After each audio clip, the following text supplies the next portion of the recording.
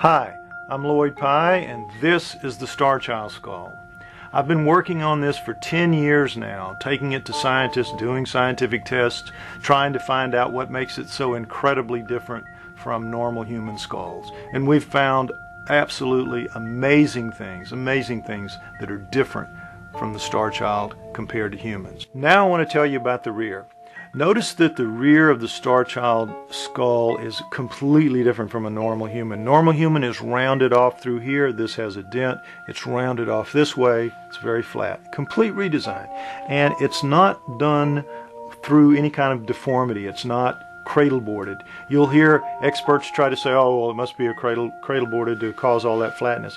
It can't be. When you're cradle boarded, your head is strapped down to a board. Your mother's working in primitive cultures. It's still done today.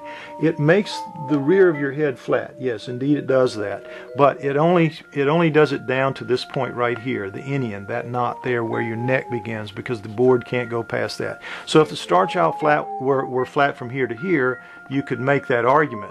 But because it's flat over this entire area, it's impossible. Not only that, the area that's flattened when you're cradle boarded is as flat as the board. This is not flat. It's naturally convoluted. It has all of its natural terrain changes. Clearly not cradle boarded.